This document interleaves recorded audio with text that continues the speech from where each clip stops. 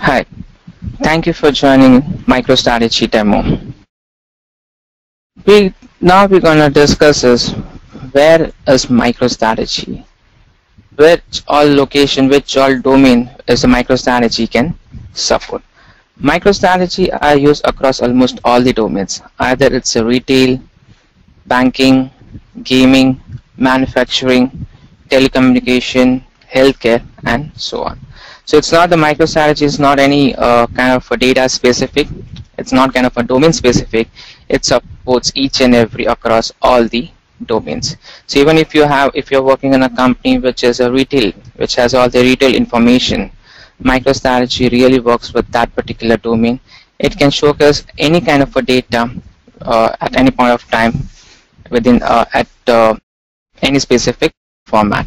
So the MicroStrategy is used across almost all the domains, whatever the domains you can think of. It's there in the healthcare, it's there in the education, it's there in the oil and gas, even in the gaming, banking, everywhere. As we know, the MicroStrategy is used across all the domains. It's not only used across all the domains, even if I look from the job opportunities, it's everywhere.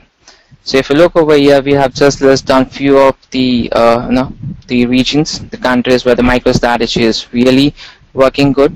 But trust me, MicroStrategy job opportunities everywhere, each and every location. Either it's a US, UK, Singapore, India, the APAC, UAE, New Zealand, Canada, everywhere.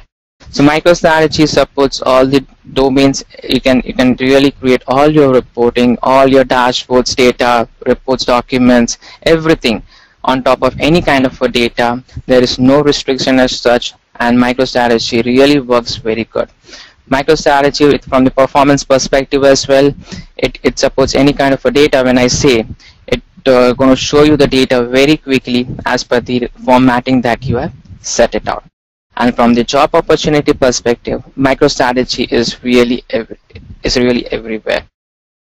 So even if I say it's not only that you look from only the location specific.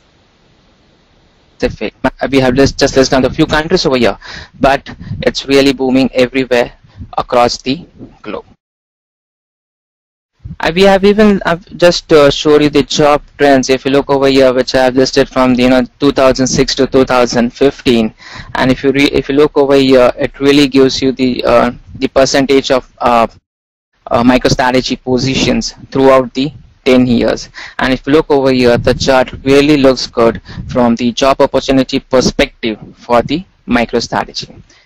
At the below graph as well, we are showing you the role-wise comparison. It's not that it's only it's a role specific. So it's not that if you want to work as a MicroStrategy developer, only you're gonna get a job. No.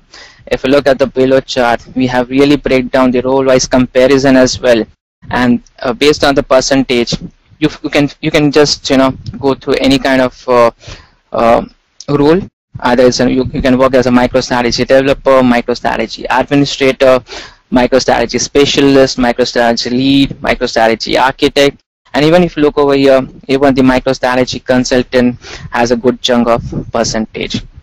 So if you ask me from the role-wise of comparison, you can just learn anything about the MicroStrategy. You can perform any role of the for the MicroStrategy, and you can really have a good opportunity from the good job opportunity. So the MicroStrategy supports all kind of data, all kind of domain. MicroStrategy is everywhere, and from the job perspective, we have really shown you the trends and the role-wise comparison. There's something also to discuss about the costing. As we know, the MicroStrategy is really a costly tool. Within the MicroStrategy, we have various components. We have the desktop component, we have the web component, and so on.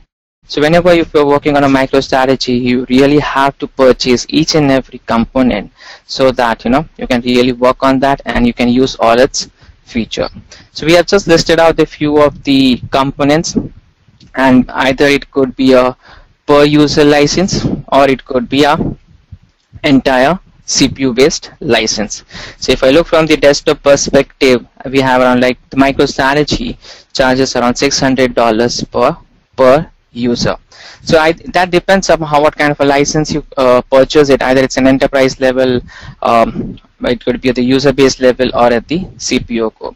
So if you're working on a MicroStrategy desktop, it's a per user license which going to cost you around $600 per user. And same thing, like if you're working on a web, either it could be a $600 per user or 300,000 per CPU core. Same for the mobile. And if you're working as a MicroStrategy architect, it's something around $5,000 per user.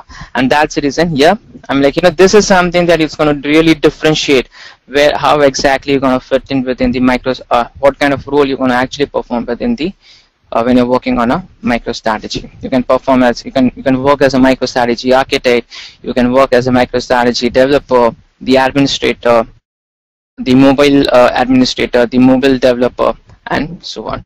So whatever the requirement you need to make sure that you purchase that particular component, and thereafter you can use all its feature.